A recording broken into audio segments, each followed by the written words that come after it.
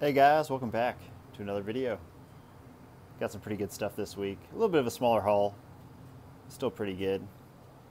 Over here in our media section, got some Berenstain Bears, some kids books that we use usually for trade-in at our local V-Stock.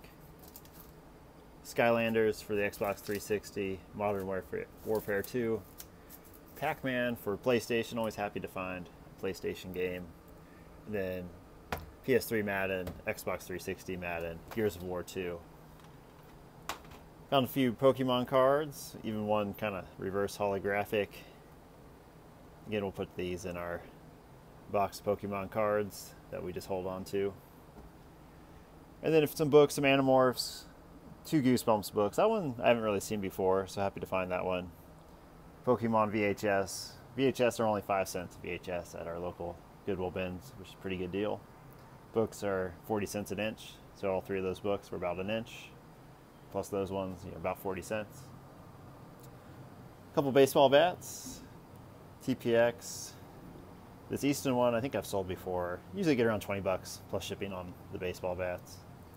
Found this cool wooden shaft putter. Got a gold head on it. Even a little bit of milling on there. So hopefully, $20 shipped on that as well. Found some cool fishing lures. Not sure if these are worth a ton, but I was just interested in them.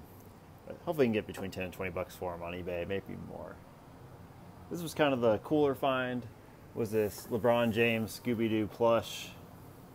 Supposedly, you can get around. There's only one on eBay right now, but you can probably get around 150 to 100 for it. I think that's a little bit of a hopeful bid, but hopefully we get a decent amount of money. I'll keep you guys posted on how this one does. But he's really light. He's kind of got a cheaper, just kind of styrofoam stuffing on the inside. So it didn't cost very much, so I went ahead and picked him up. Found the cool Power Ranger sword. They usually sell pretty well, Power Ranger stuff. And then found these lenses that you can put on a camera, on your phone. Basically it clips on for different video things. I thought these were worth a little bit more. Apparently you get them for $10 shipped on eBay. So maybe for personal use, we'll see what we do with that. That's everything I got for you guys this week. I appreciate you watching. If you're new to the channel, I do a new video every Sunday morning showing you what I find at the Goodwill bins here in St. Louis.